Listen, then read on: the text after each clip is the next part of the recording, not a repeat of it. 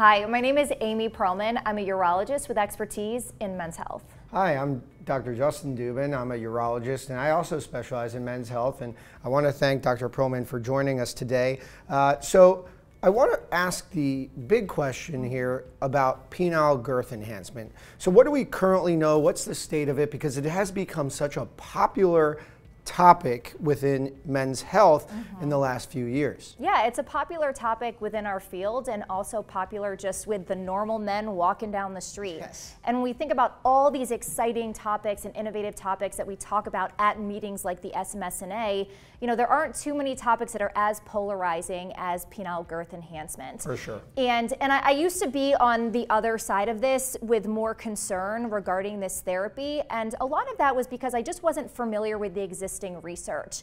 And so, you know, one story for a lot of these innovative therapies is really being told, and I'm excited to present this work because I think it tells a slightly different story, and there are many stories to be told.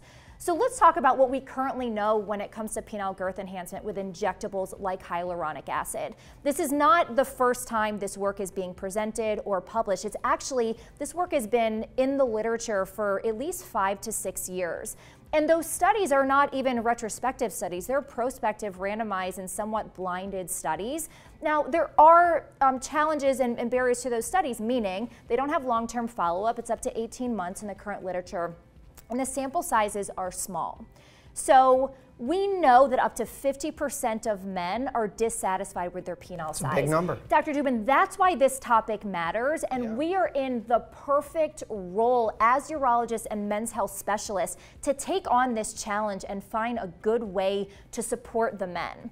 So the work that we've done was looking at a big sample of men, nearly 500 men who underwent hyaluronic acid dermal filler for penile girth enhancement. And what we found is that it's actually safe.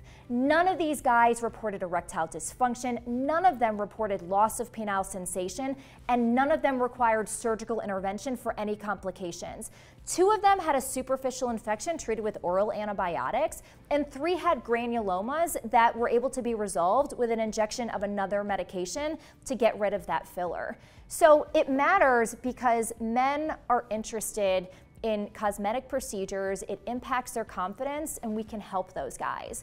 And when it comes to safety and efficacy, chemotherapy, super effective, adverse events when it comes to cancer. Absolutely. And so when it comes to anything that we do, the #1 factor is safety. And so I'm excited that this work is adding to the existing literature, adding to this foundation of men's health to say, you know what, we actually might have a safe and effective option for so many men.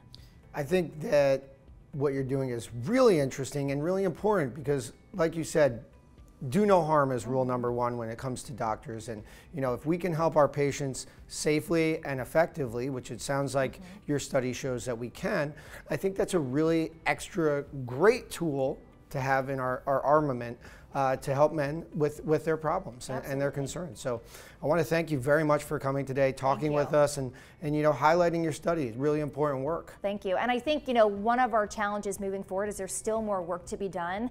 But maybe even the bigger challenge is we have to normalize this conversation, that it doesn't mean that someone has a pathology or has body dysmorphia if they want to change an aspect of their body. So I think that might even be the bigger challenge, but I think between a lot of us within the SMSNA, I think we're ready to tackle that challenge. I think so. That's really, really cool. All right, thanks for watching this video.